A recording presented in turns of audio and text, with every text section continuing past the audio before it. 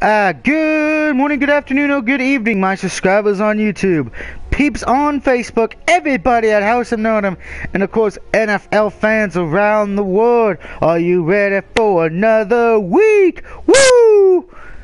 Of course, you know who I am. It's the DOUG here, and it's time once again for Football Picks Week 16. That we're getting closer and closer to the playoffs. Who's going to dance with the lights on bright? Who will shine? And who will be playing golf? But before we get to week 16, we have to head back to week 15 for a recap and my winners and losers of the week. We started off Thursday night of week 15 with the Cardinals defeating the Rams 12-6, and was pretty much of, so you think he can kick. Cardinals field goal kicker pretty much was the MVP of that game. Then we head to the Sunday games. Of course, Sunday night, my Dallas Cowboys would rally after giving up a 21-0 lead to win 38-27 over the Philadelphia Eagles, putting them right now in the driver's seat for the moment. Eagles got hooked by turning the ball over 4 times. That's been their biggest problem. The Steelers finally do something they haven't done a lot this year. They won against a team below 500. Sorry, Andrew, I had to do it. Steelers won their 27-20 against Atlanta. Still very close game. The Giants beat up on the Redskins 24-13. RG3 will be starting this week. Colt McCoy is out. Santana Moss got thrown out of the game. We'll talk about that in a little while. Patriots lock up the AFC East after they beat the holy hell out of the Dolphins. Sorry, Clark. Patriots won 41-13. Sorry about your damn luck, as the saying goes. The Chiefs get revenge on the Raiders, beating them 31-13, keeping their playoff hopes alive. The Colts hold off the Houston Texans to clinch the AFC South and give them another playoff spot as they win 17-10. The Ravens survive a scare in Baltimore as they beat the Jaguars 12-20, keeping the Ravens' hope alive. The Bills shock the Packers, winning 21-13, and they hold Aaron Rodgers to 0 touchdowns. Remember, they did the same thing to Peyton Manning as well. The Panthers keep their slim hopes of a playoff shot alive as they defeat the Buccaneers 19-17, and they did it without Cam Newton. This was a game they played for him. Over in Cleveland, we found out the only thing that's good about Cleveland is The Miz and Dolph Ziggler, as the Bengals flashed the money sign all over the Cleveland Browns 30-0. Johnny Manziel looked like a joke. The New York Jets get the first road win of the year, winning 16-11. Unfortunately, the bad news is you are not going to probably be in the top 5 in draft picks. Congratulations, you dummies. Titans were probably happy they lost because it means they can actually draft a quarterback. The Broncos beat the San Diego Chargers 22-10, winning their division, so the Broncos are now in the playoffs as well. The Lions hold off the Minnesota Vikings 16-14 in what was a very good matchup. And of course, the 49ers, sorry Mr. Goodrich, the 49ers have been eliminated from playoffs as the Seahawks won 17-70. Amidst controversy, though, because the refs fucked up. So refs, you fucked up. You fucked up. You fucked up. That's the best way to put it. 49ers have a legit gripe that they got screwed a bit. And of course, last night the Saints keep their playoff hopes alive, winning 31-15.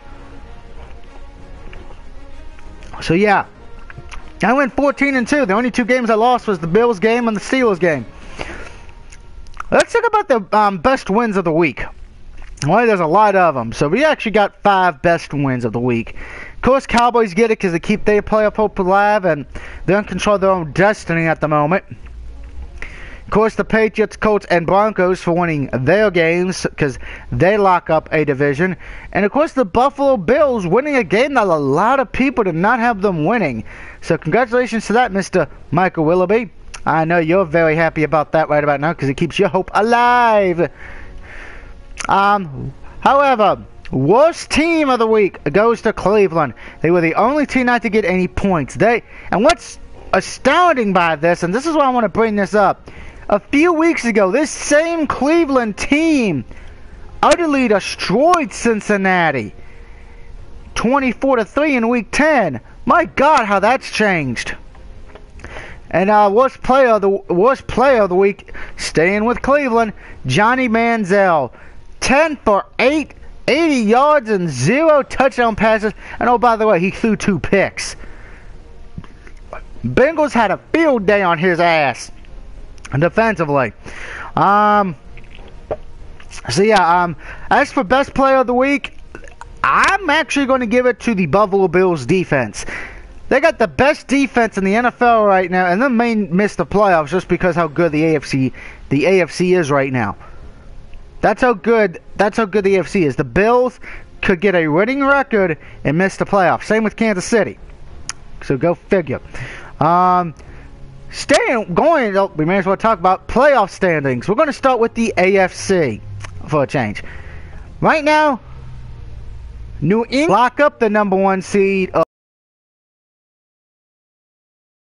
At least a first round bye, I should say, with a win this week. Denver, who's also at 11-3, can lock up a first round bye as well with a win this week. Indianapolis Colts, right now you're the 3rd seed. You can still get a first round bye and even home field, but the only way that's going to happen, you have to win the next 2 games. And oh, by the way, the Patriots and the Broncos have to lose the next 2 games. I don't think that's going to happen. Cincinnati right now is the 4th seed at the moment. That could change after this week in Week 17 because they play Pittsburgh in Week 17. Right now, Pittsburgh and Baltimore control their own destiny as the 2 wildcard teams. Both of them at 9-5. Kansas City and San Diego and Buffalo, they're at 8-6. So they can still jump Pittsburgh and Baltimore, but they need help. Now, however, if Kansas City, and they play Pittsburgh this week, so keep that in mind. Kansas City and Pittsburgh, that's an elimination game. If Kansas City, Buffalo, and San Diego lose, and Baltimore and Pittsburgh win, that would eliminate Kansas City, San Diego, and Buffalo, guaranteeing Cincinnati a spot as well. Because they could get the 10 wins imaginably. So unless Cincinnati loses the next 2, I think, because I don't know, the tiebreaker for, with them having a tie this year, it fucking hurts me a bit because I can't figure out the math. So Rock and Reese, I'm sure you'll probably figure out better than me on this one. But at least guaranteed, if Pittsburgh and Baltimore win, that will pretty much eliminate Kansas City for a moment, San Diego and Buffalo if they lose. Depending on what happens with Cincinnati, I think. I don't know for certain. Now, Houston and Miami are still in it, but they need to win out and get some help. Now, of course, like I said, Kansas City, they play Pittsburgh this week. San Diego and Buffalo, just let your fans know. San Diego, you play at San Francisco this Saturday and then at Kansas City. And Buffalo, you play Oakland this week and then at New England. So you could still make it, but you're going to need help from other teams. So don't...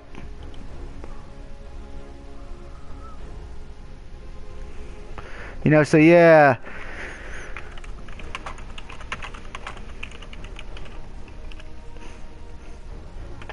So just keep that in mind. So yeah. And by the way, it is what it is. No offense. I will say this though. Everyone should be keeping an eye on those Week 16 games for Kansas City, San Diego, Buffalo, and Houston. Over in the NFC now, Arizona is right now the number 1 seed. At 11-3, they can lock up their division this week with a win over Seattle, and they can actually get a first-round bye as well if they win the next 2 games, and home field as well. If my math is correct, which it probably is somehow. Detroit right now is the number 2 seed thanks to Green Bay losing. So they hold the tiebreak over Green Bay for the moment, and they hold the tiebreak over Dallas as well. Dallas right now, like I said, they are in control of their own destiny, as they are the leading in the NFC East, and of course New Orleans leads in the South. As far as for the 2 wildcard teams, Seattle and Green Bay hold that distinction. Philadelphia is on the outside looking in, because they do not have a tiebreaker right now. They're at 9-5. San Francisco, Minnesota San Francisco was eliminated. So right now in the NFC, you have 17, well, technically more than 7, because Atlanta and Carolina are still battling in the South. But if Carolina and Atlanta lose, that would eliminate them, because New Orleans would most likely win the division. So this week is big for Atlanta. Atlanta needs a win over New Orleans. Philadelphia, they can still win the division if they win the next 2 and Dallas loses one of the games. If for some weird reason it all ends up being a 11-5, then it comes down to tiebreakers, which right now Dallas would lose the tiebreaker to Philly. They would lose the tiebreaker to Detroit if Detroit fell to the wild card situation. Now, however, they would hold the tiebreaker over Seattle, because they did beat Seattle. So as long as it's just those 2, I think Dallas would get in, I believe. And of course, I think they hold the tiebreaker over Green Bay, and we're just going to bring off the playoff machine right now, just to make sure my math is correct. Yeah. Excuse me for a minute, I'm doing math. La la la la la la la la la la la la.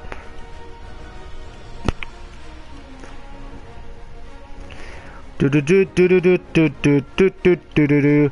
By the way, I hope everyone's having a good day today.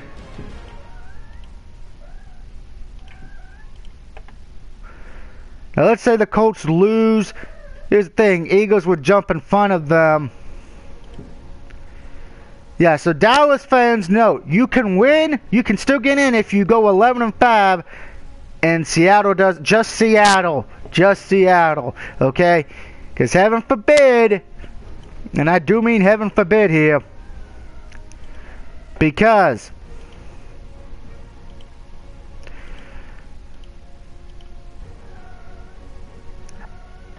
let's say you go 11-5 and then the Eagles go 11-5. Well, then here's what would happen.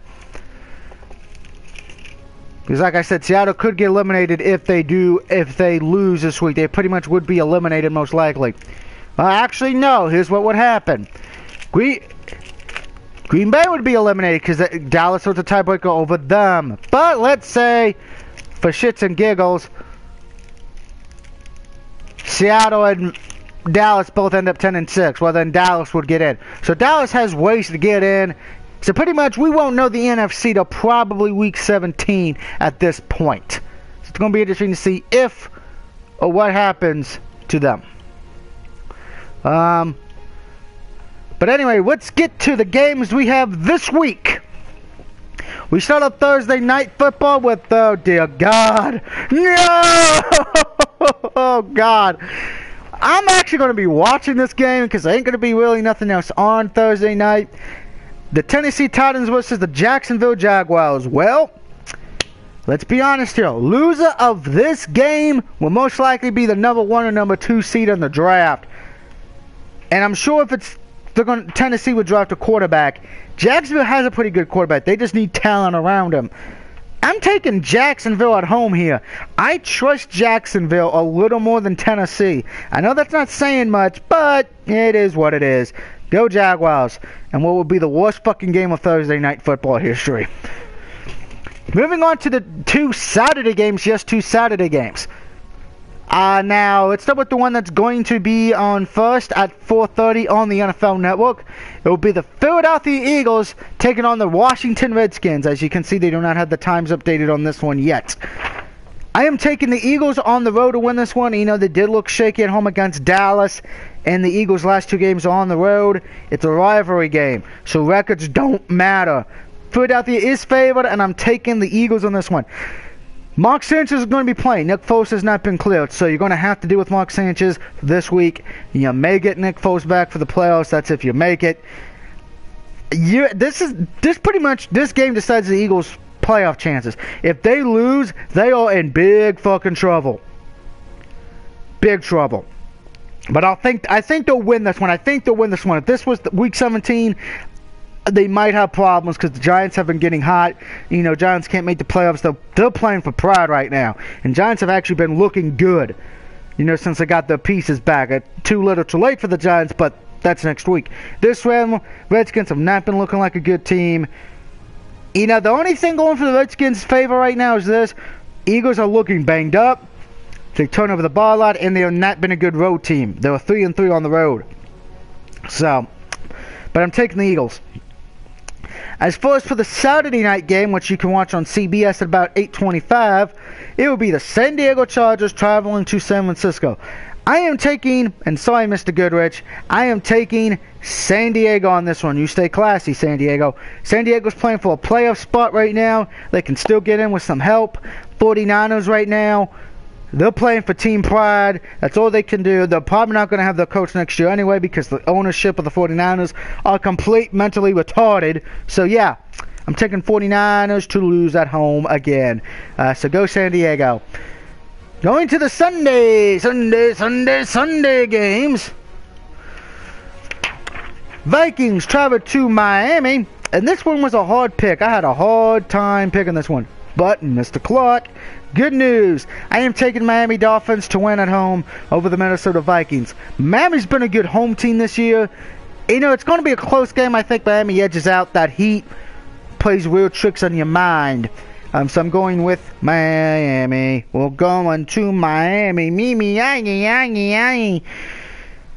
Heading to Houston, the Ravens travel to Houston to take on the Texans. Texans win, keeps their playoff hopes alive. Ravens win. Well, Ravens will pretty much guarantee them a playoff spot. Maybe. I'm taking Baltimore on this one. Like I've said with Houston, I love their defense, but their quarterback, not so much. I'm taking Baltimore. Lions travel to Chicago, dear guys. I'm taking Detroit on this one, guys. Did you just see what happened to Chicago this week? I don't care if this is a rivalry game. Bears suck. Bears don't have any pride left in themselves. Bears are pretty much...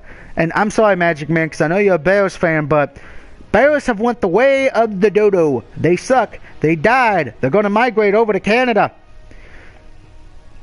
Hey, Lions win. Browns take on the Panthers. Well, I'm taking the Browns on this one. Just because I like their defense a little more. I'm a fan of their defense. So, yeah, I'm taking the Browns on this one, guys. So, go Cleveland. Woohoo! You know, granted, I don't trust Johnny Football at all to save my motherfucking life here.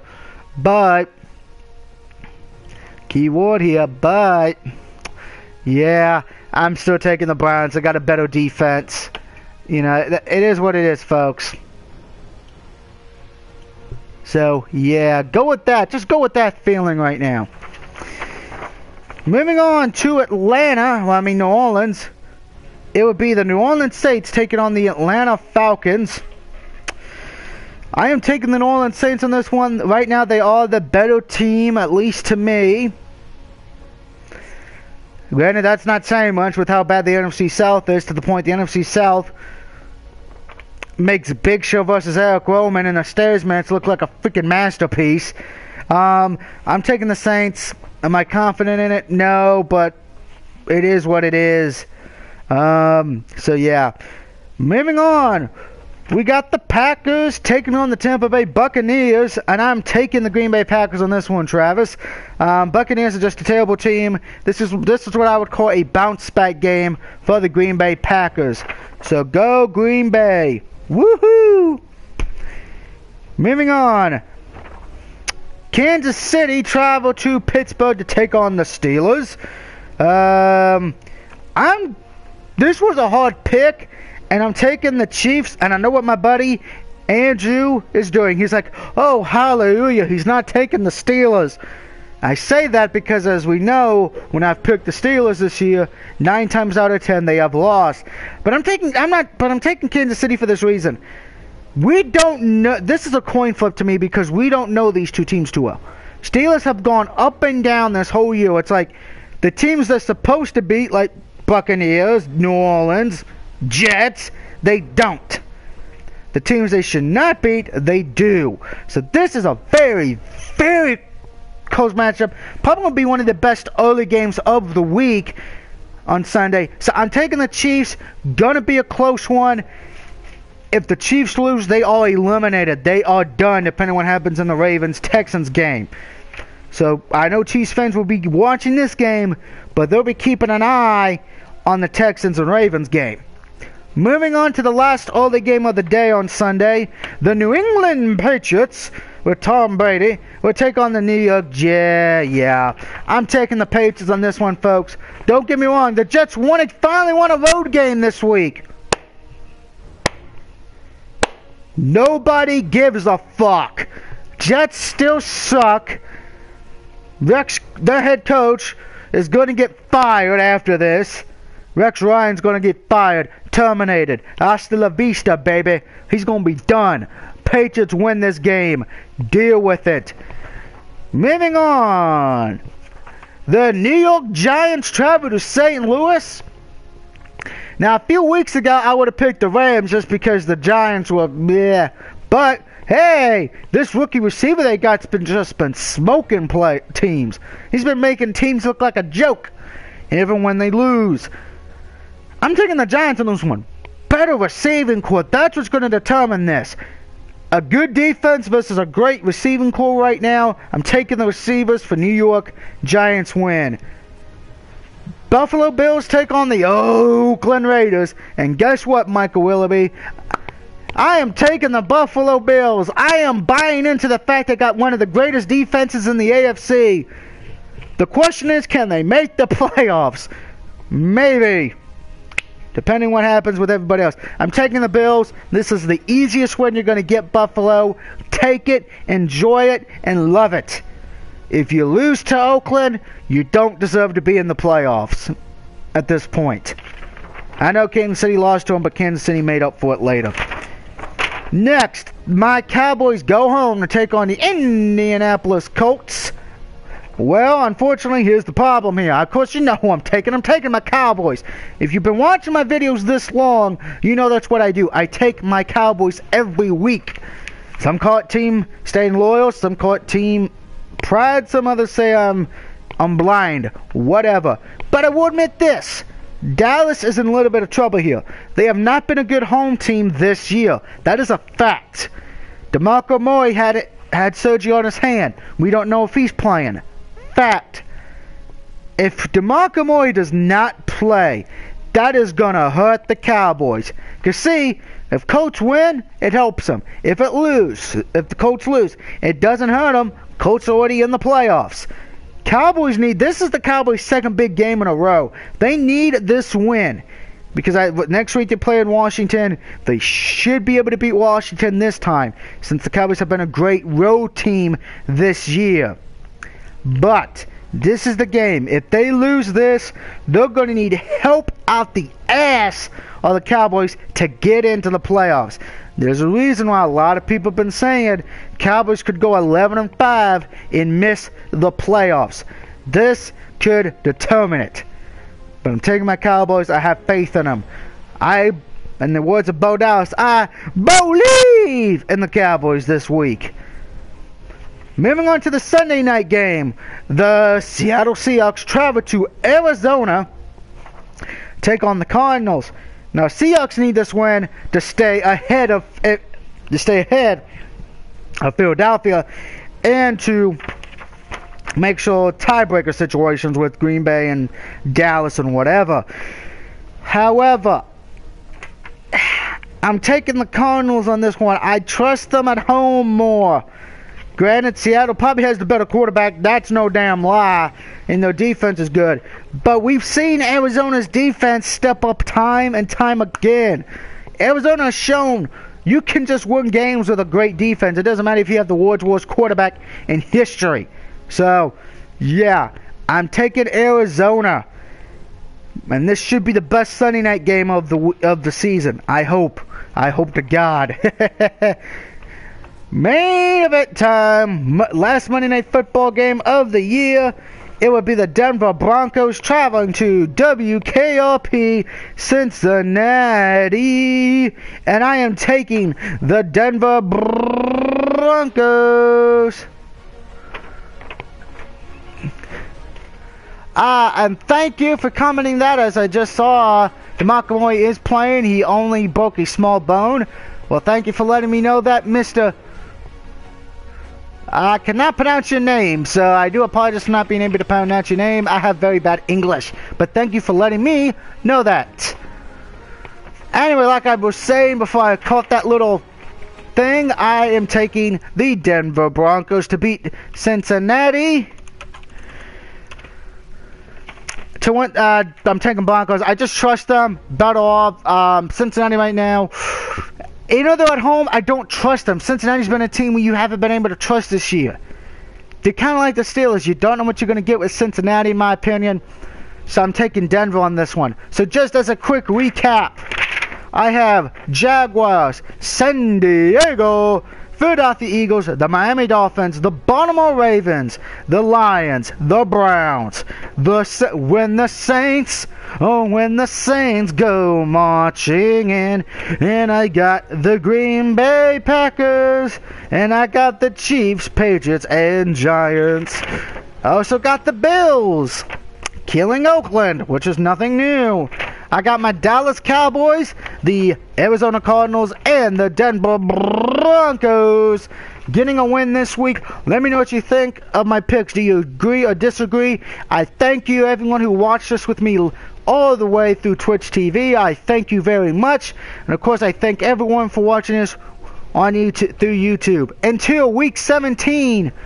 Or until I do one of my other videos later today, this is the DLUG signing off saying good luck to your teams this week, and I will see you next week for week 17. Do or die week, baby. Gotta love it. Woo! I'm hooked on a feeling. Yeah!